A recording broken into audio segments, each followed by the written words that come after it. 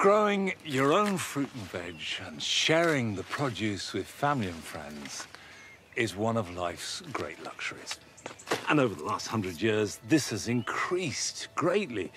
People doing more and more of it themselves in their own back gardens and allotments.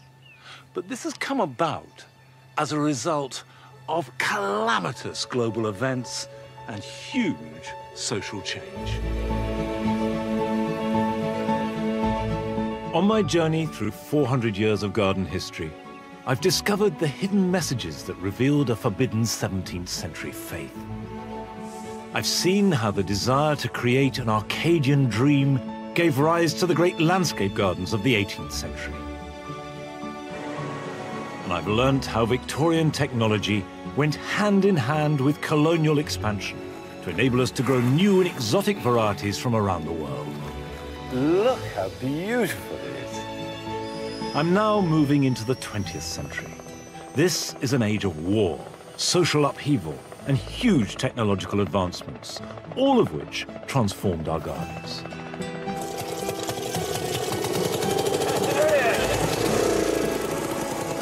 And I'll be discovering who were the most influential figures in 20th century gardening. This is a photograph of one of my heroes. He's one of the greatest garden designers this country has ever produced. And I'll be seeing how technology has enabled modern nurseries to mass-produce plants by the million. Now, colour is slowly beginning to emerge. Yeah. You can just see it appearing here, and then it's starting to look like a field of flowers. I believe that gardens are every bit as important as the buildings that we live and work in. And if we can unearth their secrets and listen to their stories, we get a unique insight into our history and what makes us the people that we are today.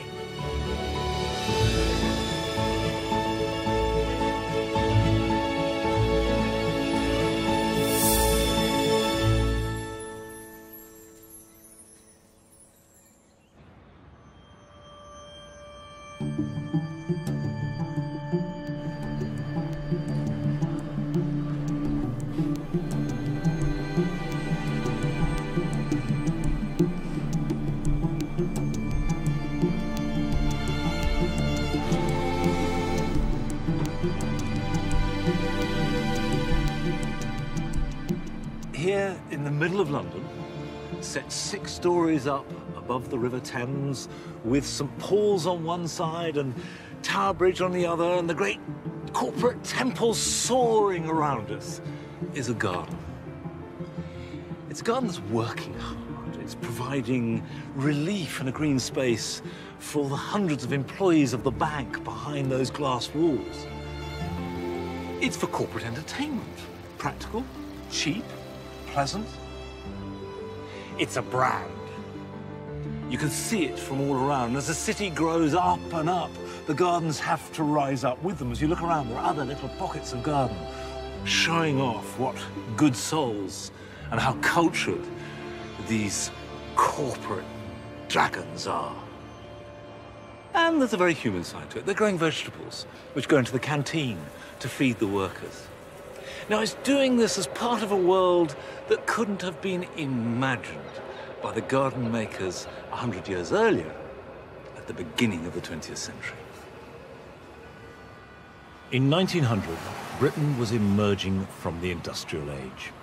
Huge numbers of the population had steadily moved away from the countryside to find work in increasingly overcrowded and polluted cities, all connected by a railway network that could now transport people faster than anyone could have thought possible 100 years earlier. But with this urbanization came a growing nostalgia for a vanishing rural way of life and a desire to return to nature. And this reaction against the wholesale industrialization of the Victorian era was reflected in a new style of garden, created right at the start of the 20th century here at Hestercombe in Somerset. So this is classical Victorian bedding. Plants raised in hothouses because they could. They had the staff. They had the heating. And from here, all you can see is the view. Then if you go to the balustrade and look over,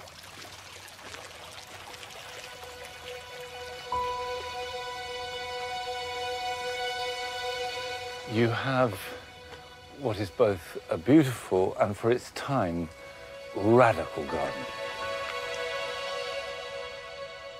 Although to the modern eye, this might seem fairly formal in its symmetry and planting, in its day it would have looked startlingly natural, compared to the contemporary Victorian gardens, where nature was controlled with an iron hand.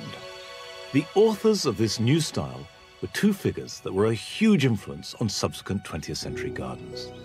I've got pictures of Gertrude Jekyll and Edwin Lutyens here. Now, Lutyens was a rather brilliant architect, and Jekyll, the doyen of British gardening. And together, they were greater than the sum of their parts. They made gardens which dramatically changed the way that we garden. Both Jekyll and Lutyens were heavily influenced by the arts and craft movement, which reacted to the mechanization of industry by advocating an aesthetic based on traditional craftsmanship and materials. So at Hestercombe, we see Lutyens making a garden based upon stone quarried from the estate and hand-finished by local masons.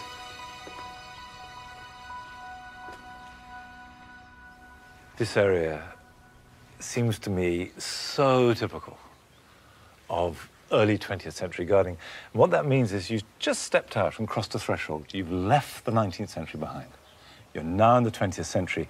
And it has a kind of attention to detail using local materials that is very typical of Lutyens. And these patterns and designs, contrasting shapes and forms and colours, sets up the space. It's circular. You've got away from the four-square solidity of the house. And this is a kind of antechamber. Okay, we've left one century. We're about to enter the next. Cleanse yourself. Prepare for what's to come. A few steps, and then bang! You get a really dramatic new view. You can't see this at all from the top terrace. And it sums up everything about this new age of gardening.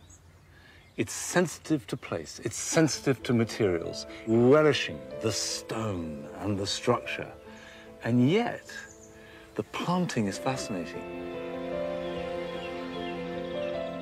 Gertrude Jekyll was a painter before failing eyesight made her turn to garden design. And she uses Lutyens' framework as an artist would a canvas, painting a blanket of colour and texture on top, as if nature has been allowed free rein. Jekyll loved colour, but she loved it by restricting her palette. So on this very hot south-facing side and wall, you've got Santolina, you've got the lavenders, you've got salvias coming through there, the stachys, these silvery blues, glaucous colours that create the clumps and the shapes. And actually you feel that, and you've got the oil, oh, that smells fantastic. The oiliness and the resinous. She understood all that and was able to incorporate it. And there behind Lutyens' wall with its planting pockets, deliberately put in from day one. And he gave her every opportunity to just flow, just go with the colour. And that gives their gardens a kind of easy, comfortable assurance that is just miles away from the tightly controlled, almost masterful intentions of the 19th century garden. Although Jekyll's planting schemes were primarily designed for wealthy clients, she wrote prolifically and reached a much wider public, and in particular the growing middle classes who enthusiastically embraced her style. And 100 years on, she is still influencing gardeners today. Jekyll's original planting plans give us a fascinating insight into the mind at work behind Hestercombe and serve as an invaluable source for the head gardener, Claire Reed. It's really useful. It is like you have to sort of you can more easily put yourself into her shoes and try and figure out what she was trying to do. Lutyens, you know, does the hard landscaping, and she almost just throws a blanket of flowers over the top. But you do see clearly from this the way that she saw it as a flow. That the shapes are very organic. Yeah, definitely. Almost like a paintbrush sweep, aren't they? Yeah, they are. They are. They create almost a collage. And actually, we don't think she ever came here. She probably designed this remotely, in which case she may well have just been given this drawing and sort of filled it in. Yes. It was very hard to design like that without seeing something. She never came here to do it. She never came here and saw it. No. That there is the only thing she ever had. Yeah, that's right. As Interesting, far as we isn't know, yeah. And here we are, 110 years later, sitting in the garden that you're so carefully preserving. Yes. To her plan. I don't suppose that when Jekyll was doing this, were any concessions to ease of management, were there? Absolutely not. No, labour would have been cheap. They could have had what they wanted, I guess. And how many gardeners would there have been when she did this? Well, here's a photograph. This is 1912, and this is the gardens team then. 17 gardeners. All men as well. Yeah. All holding the tools of their trade. No, the head gardener there. He doesn't look like he gets his hands very dirty, No, does he? he doesn't. I think he points. And of course, if that's taken in 1912, I wonder how many of the younger ones were still alive 5 years later or so. It's a frightening thought, isn't it?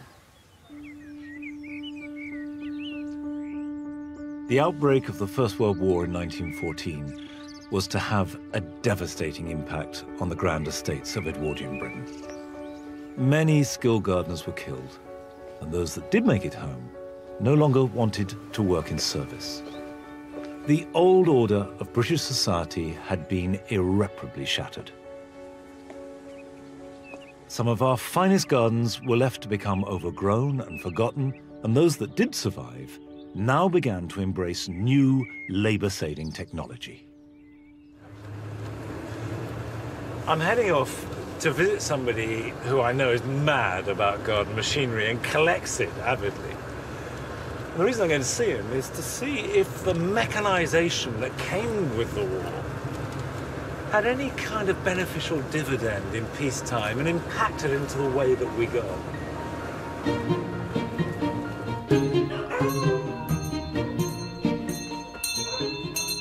Hello. Come through. I'm told that Christopher Proudfoot has one of the largest collections of lawnmowers in the country. How many have you got? I don't know. I stopped counting at 300. That was a long time ago. To get a feel for the way that garden machinery changed after the war, Christopher first shows me a pre-war mower dating from 1910. The A&N Auxiliary 20-inch. Yes. Chain lawnmower. Can we use it? Of course we can use it. Okay, where are we going? Down there? Down there, yep. Right, I tell you what. If we're going to mow, Yes. I'm going to take my jacket off. That sounds like a very good idea. And do you want me to pull or push? Whichever you like. I think you're the master. It's your house. You better be steering. Okay. And I'll be the boy. Fine. So off we go. Yeah, just keep it taut and you'll be fine. That's Okay. Like its horse-drawn predecessor in the 19th century, this mower is still a two-man job. You'd have either a man in front or a lad in front or a donkey or a pony or whatever you happen to have available. Right, okay. It's very heavy and it needs a bit of extra assistance. I'll be lad, donkey and Right. pony combined.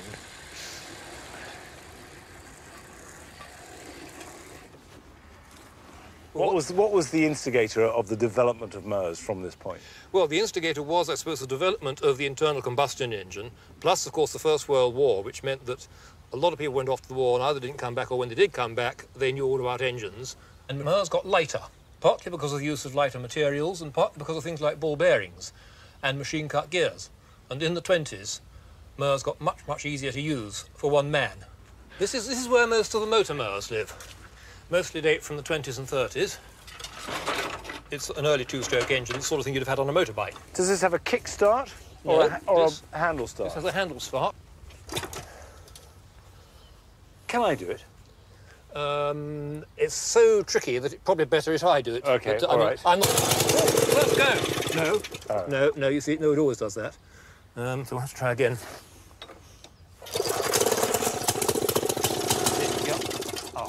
Yeah, that's what you need to do. You manage that. OK. I'll manage this, because that takes skill, and this just takes a little bit of coordination. You're doing it the wrong way. Oh, that will explain something. Oh, no, you aren't. No, that's right, that's right. Sorry, yeah. In theory, at least, this is a machine operated by just one person. We'll get there. It is more difficult than it looks. Yes. But you're indulging me, because I...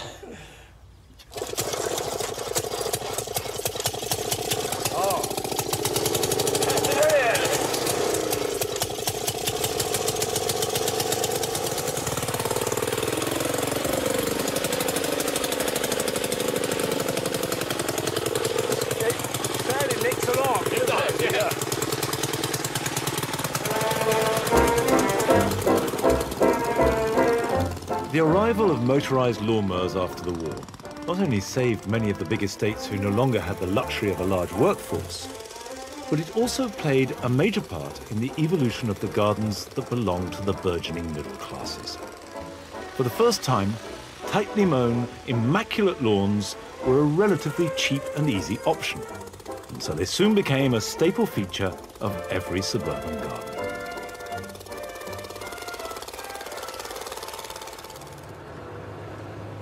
It's clear that the accelerated mechanisation that happened as a result of the First World War did play into peacetime gardens.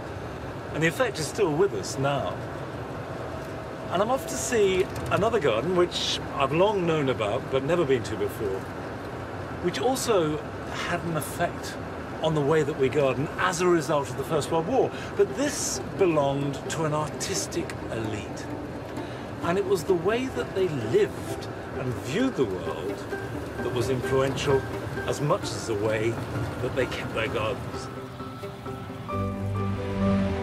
During the war, Vanessa Bell and Duncan Grant, who was a conscientious objector, moved to Charleston Farmhouse in Sussex. They were both artists and members of the Bloomsbury set, a group of radical artists, writers, and intellectuals.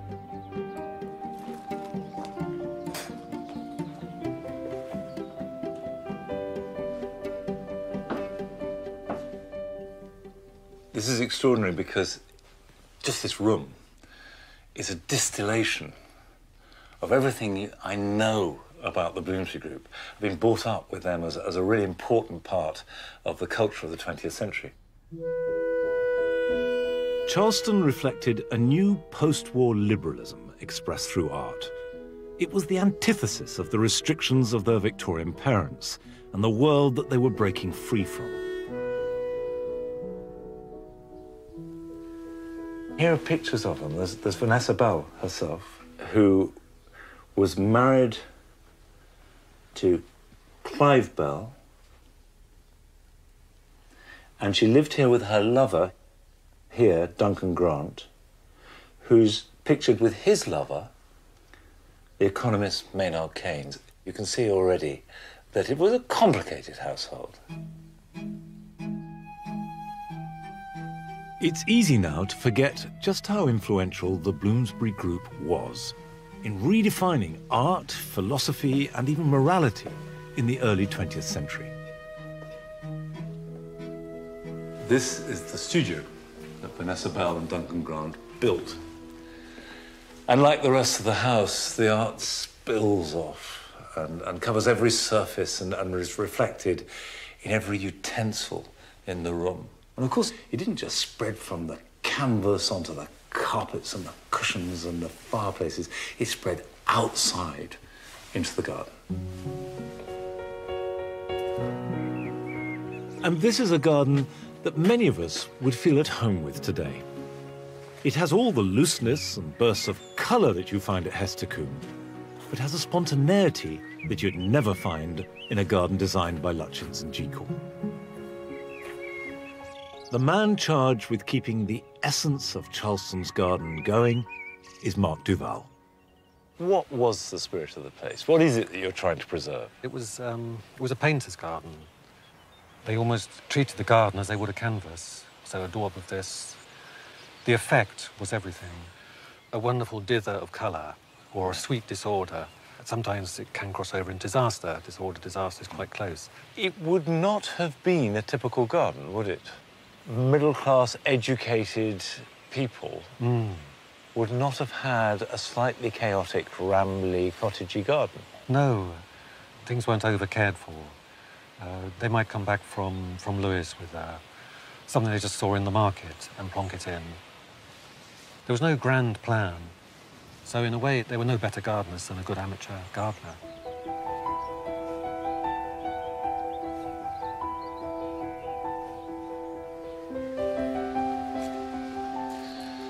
What this garden represents, with its dither of plants and its slight sense of anarchy, is freedom. Freedom from the repression of the working world and morality and discipline. Freedom to get up in the morning and just be creative. And it was through this outpouring of artistic expression in the 20s and 30s that some of our greatest 20th century gardens were conceived. In amongst the complicated tangle of Bloomsbury love lives, Vanessa Bell's sister, Virginia Woolf, was the lover of Vita Sackville-West, who in the 1930s began to make Sissinghurst, which is still one of the most famous gardens in the world and a mecca for any serious gardener. The poet and author Vita Sackville-West made Sissinghurst with her husband Harold Nicholson. And between them, he largely designing the layout and she being responsible for most of the planting, they helped to start a fashion, which is still going strong, for the notion of a garden as a series of enclosed spaces or rooms, each with their own colours and themes. It took the very best of 17th century formal garden design and added to it the informal abundance and love of plants that was evolving in the 20th century. However, gardens like Sissinghurst were still the domain of the privileged few, who could afford to indulge their creativity by making their own private horticultural paradise. But that freedom was short-lived. I am speaking to you from the Cabinet Room at 10 Downing Street. This morning, the British ambassador in Berlin handed the German government a final note stating that unless we heard from them by 11 o'clock, that they were prepared at once to withdraw their troops from Poland, a state of war would exist between us.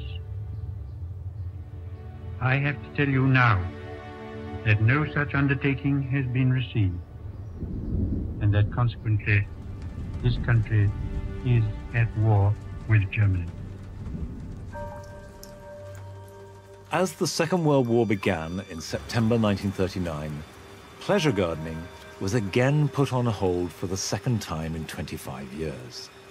Nevertheless, gardening and our gardens became a key part of the war effort. So I've arranged to come to Cambridge University Library to meet up with Chris Going, who's going to show me how the government set about allocating land for food production. These are the land use maps that Professor Stamp put together in the 1930s, a series of categories of land use. It was the first detailed land survey since the Doomsday Book, and had been done so that the government could know what land could be requisitioned for producing food. This is the dense urban landscape, right. the red. The purple is housing with gardens or open space associated with it, which was sufficiently big to allow vegetables to be grown. So you're looking effectively at the suburbs in purple and the inner city in red. So the purple those gardens had to grow food. So that was I would have said they had to grow food. Yeah, but presumably the red was in trouble. There was virtually nothing you could do in those areas other than put public open spaces like Regent's Park, like Hyde Park, to grow food. At the end of the war, there was an urgent need to rebuild the cities that had been devastated by the Blitz. But there wasn't time to send out teams of cartographers to carefully map them. So they took a shortcut and used aerial photography. The earliest ones are taken in June, July 1945, so right at the end of the war. And these show the public spaces which were actually being used for the growing of food. And looking here, there's the Albert Memorial, the Albert Hall, and an incredible stream, a line of allotments. Absolutely. Running through Kensington Gardens into Hyde Park. Yeah. The public were expected to cultivate their gardens and allotments in a campaign that became known as Dig for Victory. So London, the big urban centre, has reacted to the Blitz and U-boat stockades by creating temporary allotments, by digging up gardens, by growing whatever they could in cities. Absolutely. These pictures were taken for the repair of these towns and for the building of new towns. How did we react? Did we build more allotments in case we got bombed again? I don't think they did. No, I don't think they felt that the near future would be like the recent past. It was now going to be a time of peace and eventually, they hoped, plenty. With hindsight, it does seem extraordinary that after 2 world wars, both of which had threatened to reduce the country to starvation, that allotments, which had been central to survival in both, were not a key part of the rebuilding strategy. But at the end of the war, there was an overwhelming sense that people wanted a fresh start for a new world.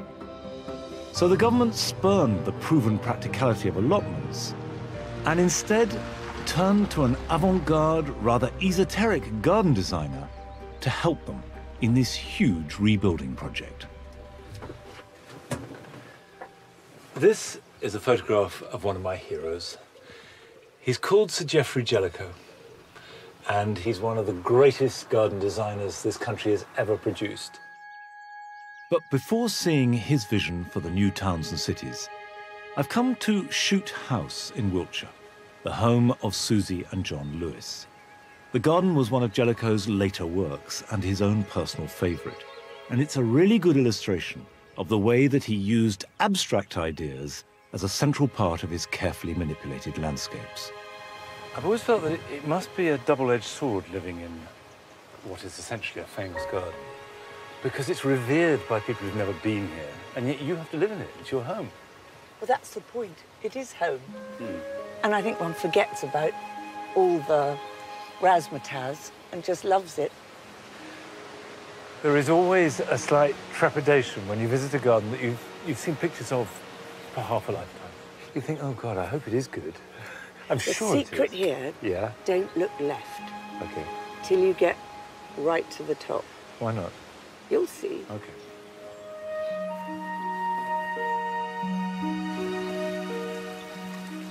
Okay, I'm not looking left, I'm not looking left, I'm not looking left. Now. I am looking left.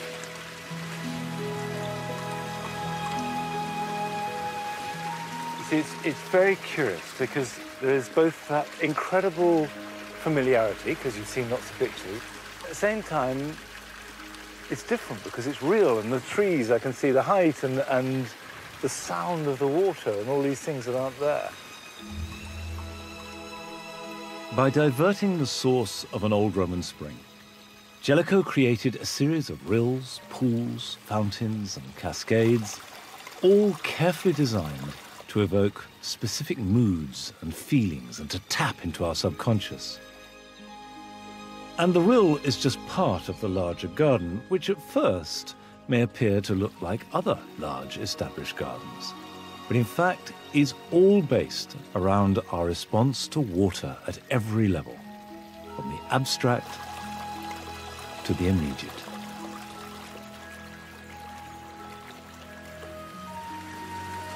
One of the things that fascinates me about Jellicoe's work is this way that he taps into the subconscious.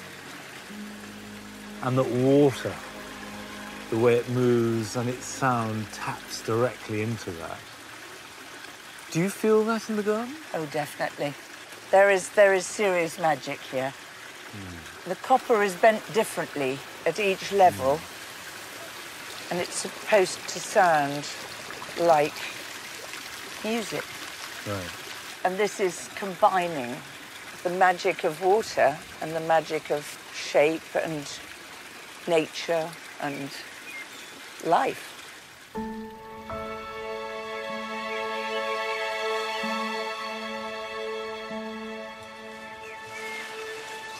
As well as ordering the rill, so the water flows in a straight line as Jellicoe wants it, he imposed this grid of box hedges, parterres, squares, borders. There are 1,000 gardens with exactly this kind of idea. But they don't function as other gardens do. They're not rooms. You can see over the walls, the hedges are too low. They're not borders, because each one is like a little garden, and yet they're clearly integrated. And in fact, what Jellicoe seems to be doing is imposing a kind of order just sufficient to allow the subconscious, or disorder if you like, to have free rein.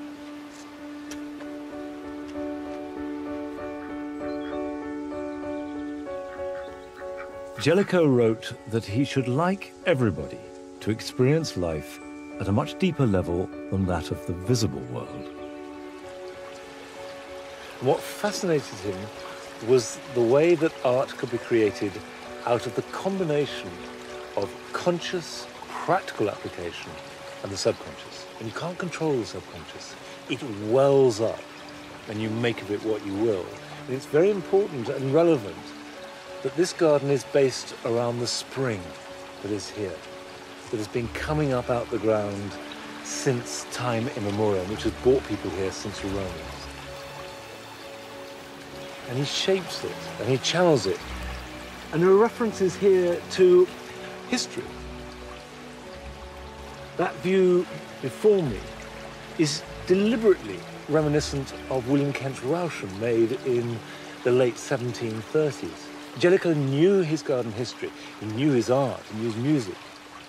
He's collated it all together here at Chute House.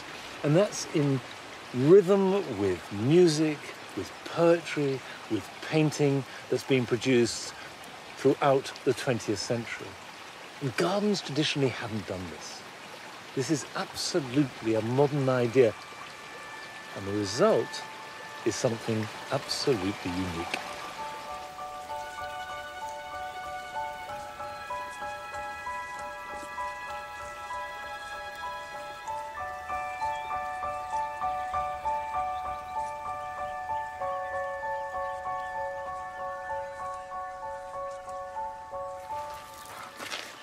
I rang Sir Geoffrey Jellicoe up once, just before he died. And he was charming and full of life and talking about design. And he said, you know, I'm not at all interested in plants. And what he meant by that was that it wasn't plants and botany and the cultivation of plants that drove him. It was design, landscape, ordering it, shaping it, tapping into the subconscious forces within landscape. And although I think this is one of the great gardens, and I think that he is the 20th century greatest garden designer, it wasn't just gardens that he was interested in. It was landscape and how mankind related to landscape, be that a small back garden or an entire town.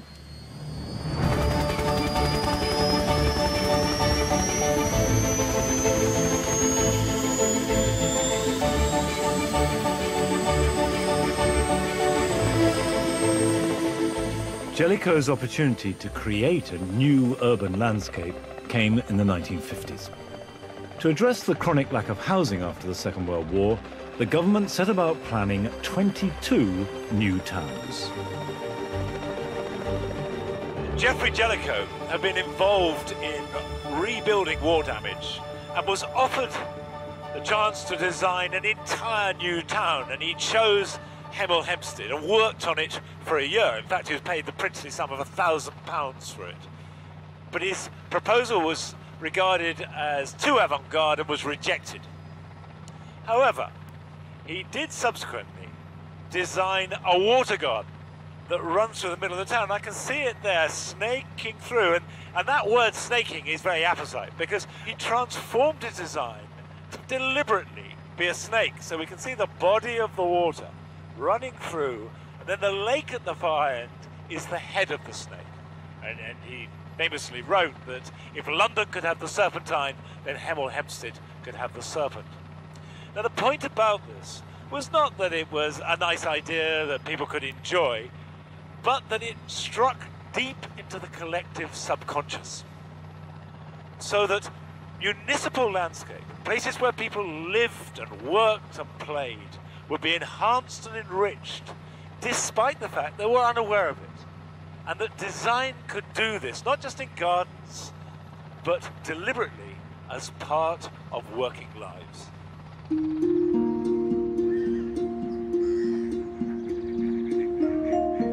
To give the illusion of space at the heart of the busy new town, Jellicoe makes the water seem more extensive by varying the width of the channel and creating vanishing points. And like Chute House, the weirs are carefully designed to make different sounds. The path along the bank deliberately meanders to slow people down, to create the time to enjoy the garden. I'm meeting up with Dominic Cole, the landscape architect who's been given the job of renovating this really significant piece of 20th century design. It was like a bursting opportunity to rethink how cities work. Jellicoe, I think, is the master of the new towns. What is stunning here is the structure is all still here, the paths, the bridges, the water, as intended. He wanted to create mood. So here was very much about just, you might have been to do your weekly shop or whatever, but on your way back to the car park, you could just stop here for a minute and read the paper or whatever. So it really was about a breathing space between busy, bustling high street and getting back into your car and carrying on with your everyday life. Jellicoe used both his knowledge of subconscious and deliberately included it. Do you think it just stops here and is something that works on a level of art, or has it genuinely spread through? Does it work in the way that he wanted it to work? The philosophy, blah, blah, blah, doesn't sit at all comfortably with our everyday understanding of the garden. But if Jellicoe was here describing it to you, you would be completely captivated.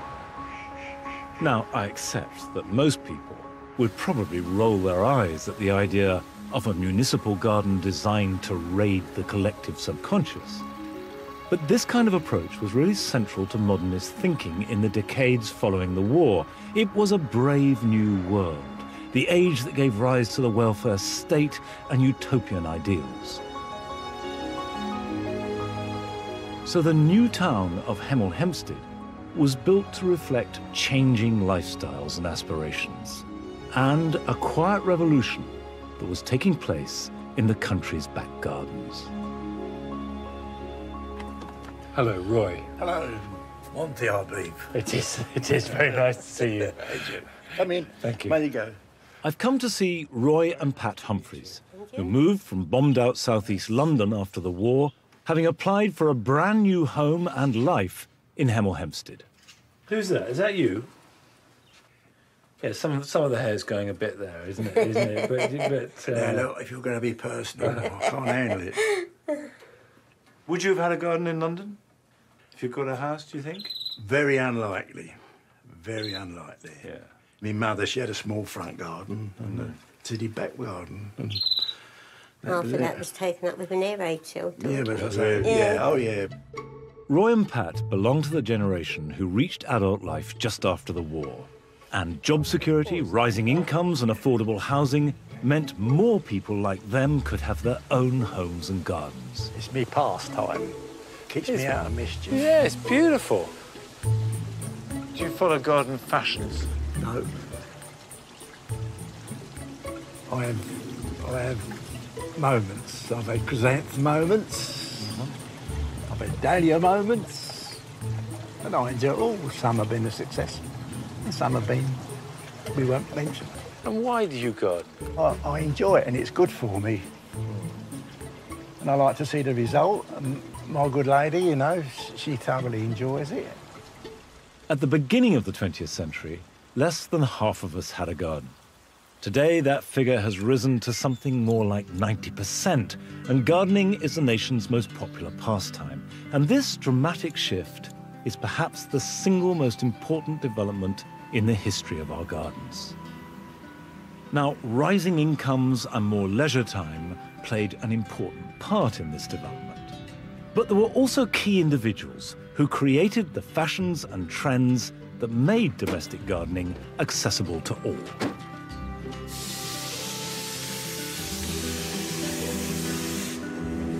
Now, you wouldn't think that this was the entrance to one of the 20th century's most profound gardening revolutions.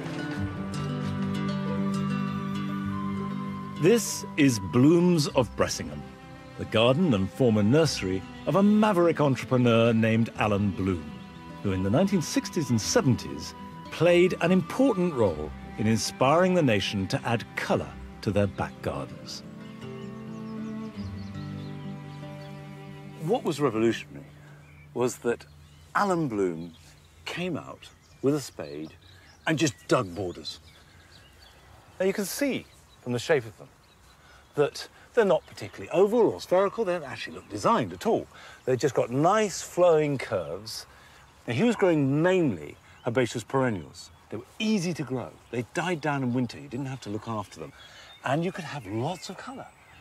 Now, if you think about it, this is completely at odds with everything that went before, because if this had been before the Second World War, where the infants of Sissinghurst, Lutchins, Jekyll, they would have taken the house and they would have taken sightlines from the windows and from the doors and paths and put in yew hedges and maybe walls if they could afford it. And there would be garden rooms. None of this. This is just an open space, big beds, packed with plants. And of course, this was accessible to everybody. You didn't need to have a field to work in. If you had a back garden with some grass, you could just cut into it. It wasn't just the novel idea of island beds filled with herbaceous plants that Alan Bloom was selling. He also bred over 170 new varieties of hardy perennials, and his nursery sold them to gardeners keen to replicate the style of his own garden. This became a huge commercial success, and Bloom's of Bressingham became one of the largest nurseries in Britain. So this is your vantage point? Yes, we can look over the whole garden. Alan Bloom died in 2005, aged 98. His son Adrian took on the family business, having built his own garden, Foggy Bottom, just round the corner. This was my father's wholesale catalogue, that we still had a pony in those days which would manage not to tread on plants. This was open ground perennials. It was big nursery. So 3 and 6, 3 and 6, 4 shillings, 7 and 6, about 35p for good plants. I shouldn't really let you look at wholesale prices, should I? No, well, never mind. This is history. This is history. It is history. What do you think was driving the changes in the way that people garden, not just here, but right across the country in the 60s and 70s? Well, I think it was certainly the social changes and the sort of freedom that was coming with people having cars and being able to travel a bit, and the garden centres, you know, gradually all of those things gelled together. Oh, I remember early 70s, this thing of being able to go out, say I'd like to buy a plant, and within an hour, have it back in the garden. And don't forget, you know, actually, right from the beginning, the garden centres could open on a Sunday and do trade on a Sunday when it was closed to all other shoppings. Garden centres and universal car ownership suddenly made everything accessible at the same moment that another new feature of modern life, television, began to exert a huge influence. That's Percy Thrower.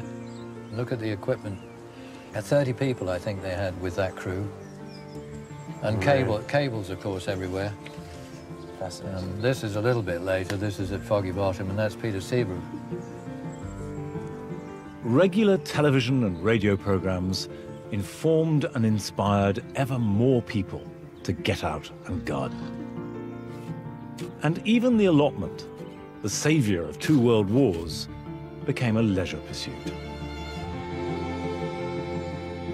And so, by the end of a century marked by huge social changes, we had truly become a nation of gardeners, with the horticultural industry now worth £9 billion to the economy. And plants that were once coveted by our ancestors as exotic treasures are now grown by the hundreds of thousands using computerized technologies. I've come to Double H Nursery in Havant, Hampshire, which specializes in growing plants destined for the major supermarkets. And it's a world away from any concept of gardening that most of us would recognize. The nursery manager, Howard Brain, is showing me round. What stage are we at now? We've got cuttings that come in from Uganda, and girls and boys are sticking them here, 5 in a pot. These people are doing thousands an hour. Trying to do 2,000 pots an hour, yeah. Okay, well, I've taken thousands of cuttings in my life, but I have never done them as quickly as this. So, can I have a go? Certainly. Am I going to ruin your whole production setup? No, we'll let you have a go once. Okay, I'm sure great. you'll be okay. And just off you go? Yeah, just a centimetre in from the edge of the pot, really. I'm not competitive, I'm just going to win. Oh, come on. Ah, it's getting the damn things out your hand. It's tricky. Whoops. Now, as a matter of interest, why is the conveyor belt going at this speed? We need to stick 30,000 pots a week, so it has to go at this speed to get 30,000 done in the 5 days. Now, we swap the teams around a bit. Yeah, because this must be fairly mind-numbing. Yeah. That's perfect. OK. Very good. Now you can do it properly.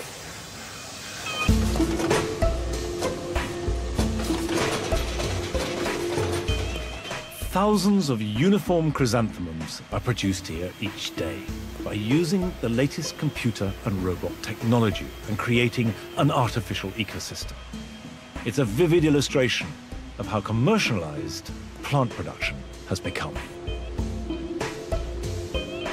Maybe it will encourage the amateur gardener to stop being so frightened of taking cuttings. That's correct, yes. Just take a cutting and stick the damn thing in and it will probably grow. It'll probably root. What are these guys doing? So these guys are pinching. 30,000 plants. Times 5. A week? A week. Right, 150,000 pinches. That's right. And that's what these guys do.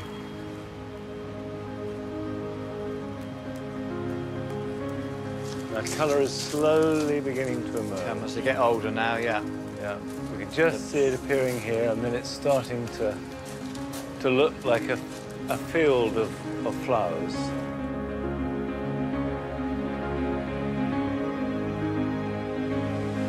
These now ready to go? Yes, these are now having their final quality control. So what are you looking for with the quality control? We're looking for the right height plant, so we're looking for a plant that's 18 to 25 centimetres from the top of the pot. And we're That's looking, 18, yeah, we're looking for any bad leaves to come off. We're looking for any pests, diseases, and the number of flowers that the customer requires. What is the number of flowers a customer requires? Typically, they're wanting now an instant effect, a plant that gives instant effect, so we're looking for about 8 open flowers at least. Although you and I know, as gardeners, they're past the best. That what we should really be buying is one with no open flowers at all. Perhaps one so you can see the colour. That's correct, yes. And then when you get it, you should pinch it off. Yeah, yeah. OK, what do you do with a plant that is 17.5 centimetres or 26 centimetres? That would then go to, that would be graded out and have to go to a lower grade customer. Right, so anything outside those parameters is regarded as second class. That's second correct, grade. yeah. So that's now the finished article.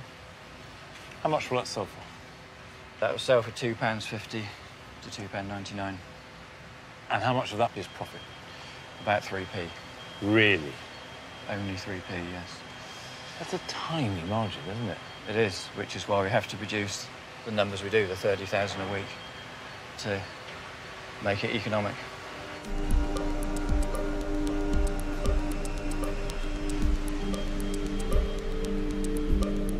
Nurseries can now raise tens of thousands of plants every day, with minimum labour and to the exact specifications of the buyer, ready to be picked up astonishingly cheaply along with a weekly shop. And if that wasn't attractive enough, they might even get a bit of added sparkle. What's he spraying on there? He's spraying a water-based glue on there at the moment, so that we're going to glitter these plants.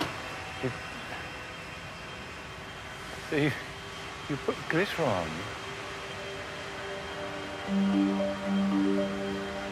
I have never seen this before.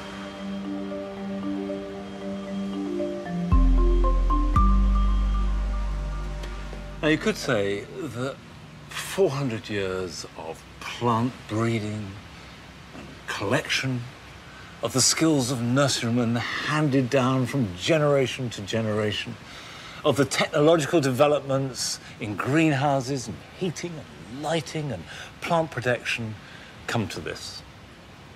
A limited choice of plants strictly determined by height that are a throwaway commodity.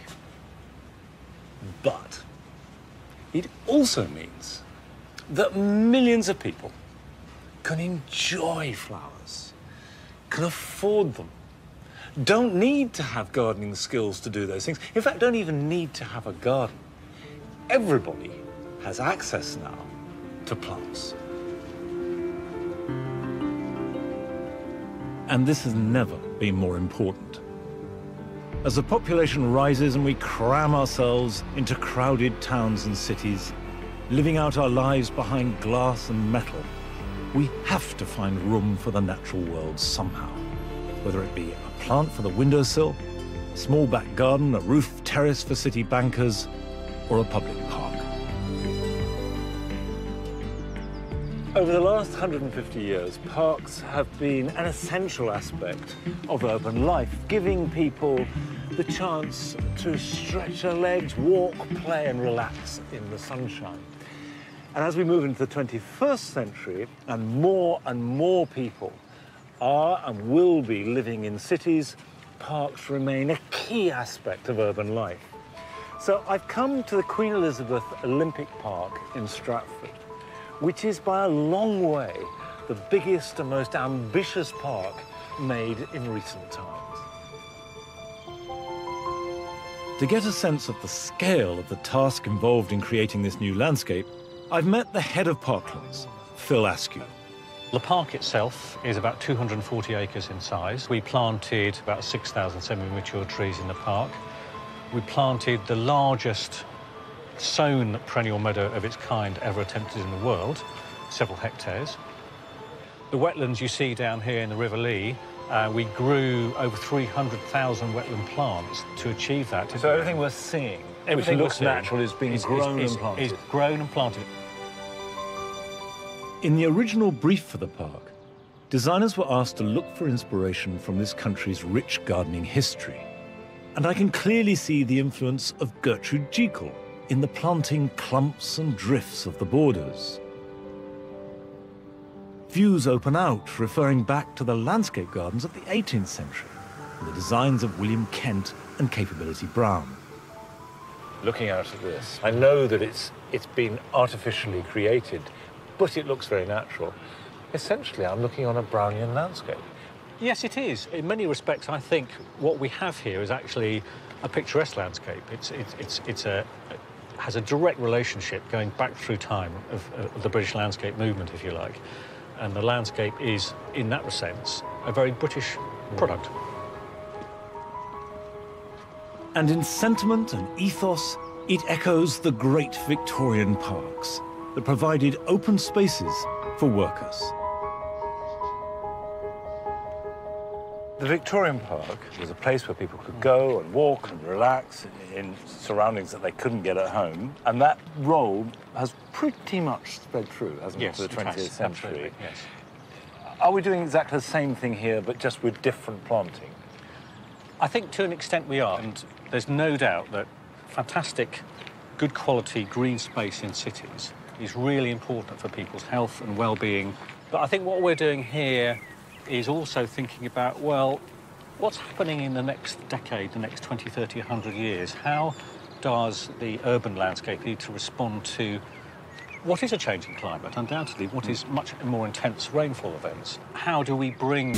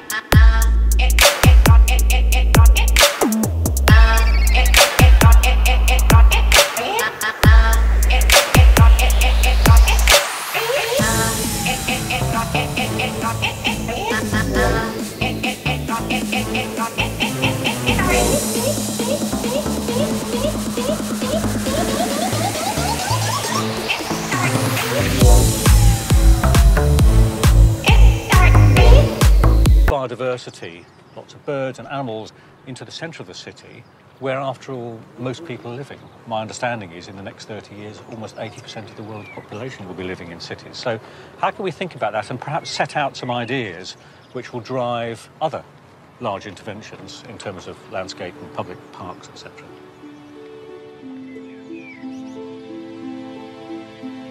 The Queen Elizabeth Olympic Park doesn't just look back to our gardening past for inspiration.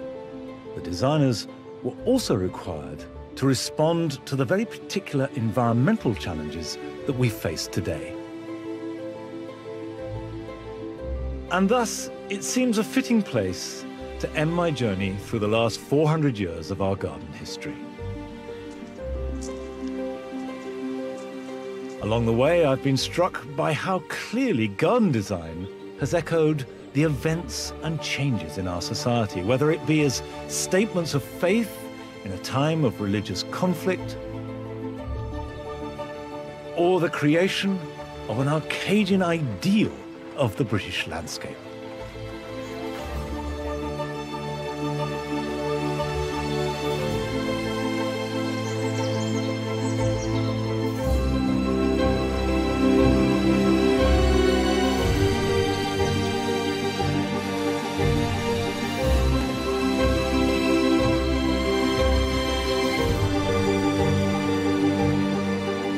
Technology has been a key factor in the evolution of our gardens.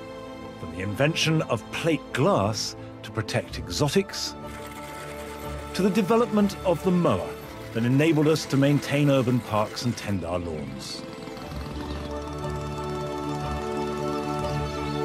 And as I visited many of this country's historic gardens, it was always brought home to me that gardens are made by people. And they always reflect private whims and private passions.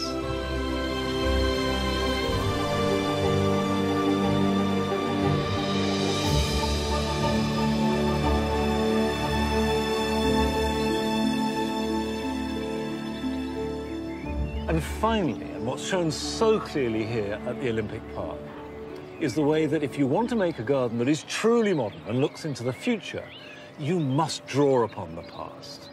And with gardens, as in almost everything in life, if you want to know where you're going, you need to know where you've come from.